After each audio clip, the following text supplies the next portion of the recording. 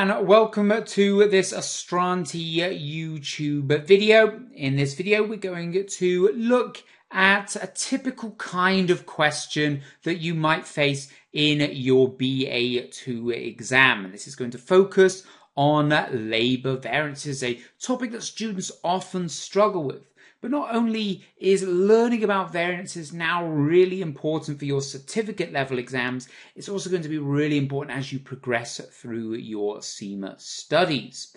And if you do like this video, please like and subscribe at the bottom of the screen and visit the website www.astranti.com, where we've got plenty of other information relating to the CIMA certificate level that you can sign up for, such as our EPK question packs, where we are looking at the various different topics and asking very specific questions, some easy to test your comprehension, some harder to test your application, and also some mock exams that are free to use as well. So what I'm going to do in this particular video is work through this question and explain how to answer it, how to use the information. And we can see that it is indeed a variance question. Of course, I've already mentioned it's going to be about variances.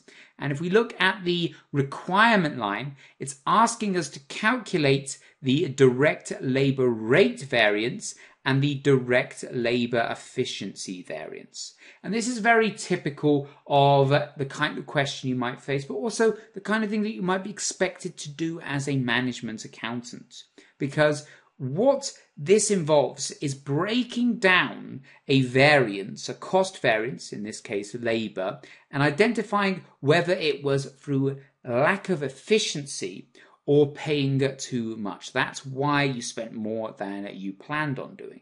And of course, identifying that there is a variance isn't enough. You have to take steps to improve the variance. And so by doing this, you help narrow it down. Are you paying too much for your labour, or is your labour not working effectively and efficiently enough? So let's take a look at the question. The standard costs, so the standard cost being how much something should cost to produce based on your budget, etc., for product W are based on a budgeted sales volume of 1,400 units. So that's how many should have been produced. And for 1 unit of product W, 25 labour hours are required. So that's how much time is spent to create each unit. And the cost for labour is $4 per hour. And the company produced and sold 1,250 units. So that's the actual number sold. So I'll just write that down here. That's the actual number of units. And that's going to be very important in our calculation.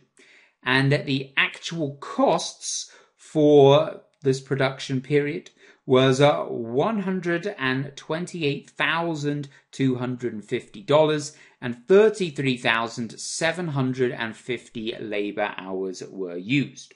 So we've got all the information we need now to calculate the labour rate variance and the labour efficiency variance. And we're going to start by looking at the direct labour rate variance. And the direct labour rate variance is the difference between the standard cost of the actual hours used and the actual cost of the actual hours used. So what I mean by this is we actually used 33,750 hours, and we actually spent $128,250 on those labour hours. So what we now need to do is calculate how much this amount of hours should actually have cost us. How much would 33,750 hours actually have cost us at the standard rate of $4 per hour? So what we need to do here is take the actual hours, which is 33,750, and multiply it by $4, because that's the $4 per hour rate. And that gives us a total of $135,000. So what we can actually see is that it should have cost us more to use 33,750 labour hours. So it's actually a favourable variance, and we can find the specific variance by deducting the actual labour cost, which was $128,250, and that gives us a favourable direct labour rate variance of $6,750. Based on our standard costs, it should have cost us $135,000 to work 33,750 labour hours, but it actually cost us $6,750 less than that. So that's a favourable variance because we spent less than our standard cost would suggest. So now that's narrowed down our options. It cannot be option B, because option B has a direct labour rate variance of $10,000 adverse, and it can't be D because D has a direct labour rate variance of $11,750 favourable. So it must be A or C. But of course we don't know yet because we haven't calculated the direct labour efficiency variance. And that's what we're going to do in the next step. Now, the direct labour efficiency variance is the difference between the standard number of hours required to produce the actual amount of products that we produce versus the actual amount of labour hours used. So essentially what we need to look at here is based on our standard labour time of 25 direct labour hours per unit, how many hours we should have needed to produce 1,250 units. So what we can do here is multiply that number of units, so 1,250 by 25. And this will give us how many hours producing 125 units 1,250 units should have taken us. And that comes to 31,250 hours. So it should only have taken us 31,250 hours to produce 1,250 units. So of course there is a variance here, and we can deduct the actual hours to find that variance. And this is a negative, so it's adverse, it's in brackets, and it's an adverse variance of 2,500 hours. Now to find the actual cost of this variance, we then need to multiply this figure by the labour rate, which is $4 per hour.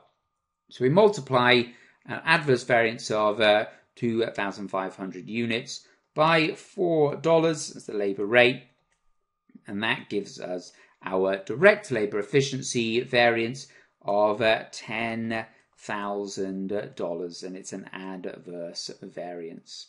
So that is in option C, which means that the correct answer here is option C. The direct labour rate variance is $6,750 favourable, and the direct labour efficiency variance is at $10,000 adverse.